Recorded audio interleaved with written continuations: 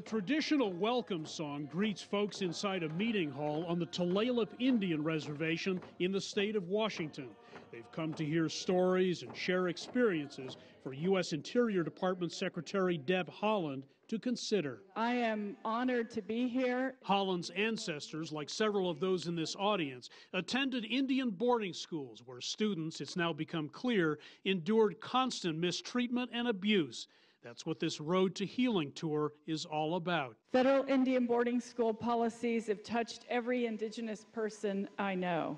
Some are survivors, some are descendants, but we all carry this painful legacy in our hearts. Those policies at more than 400 boarding schools were meant to convert kids, many of whom had been torn from their families, to a government-sanctioned way of life. Tulalip School closed in 1932. This building, now the Community Health Clinic, is one of the few structures from that era still standing on this reservation, a time that is still painfully fresh in many people's minds. This one was my friend, a razor strap. This strap taught me not to feel. Matthew Warbonnet remembers frequent beatings. Another man's mother was forced to spend time in a rat-filled basement. She would always talk about how she would have to hide in the corner and hope the rats didn't get her. You know, and this is at the age of 3. This is the type of lack of love and care that our children had. Her trauma became his trauma.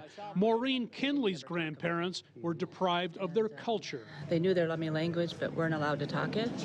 So then they, weren't able to share it with us. The boarding school legacy has affected countless Native Americans. I'm missing information about my own family.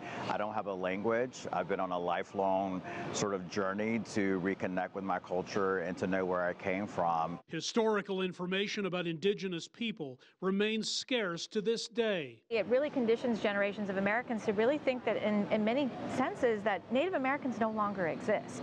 We're ancient relics of the past. The Federal Indian Boarding School Initiative hopes to create an oral history of the schools. Many have called for a congressional commission to study the issue and an accounting of the many school children who simply disappeared. Native Americans deserve to know what happened to their relatives. They deserve to know where their relatives are buried. These children deserve to come home. Only truth, she and others say, will bring the healing that's still badly needed in these communities. Hendrik, Sybrandy, CGTN, Marysville, Washington.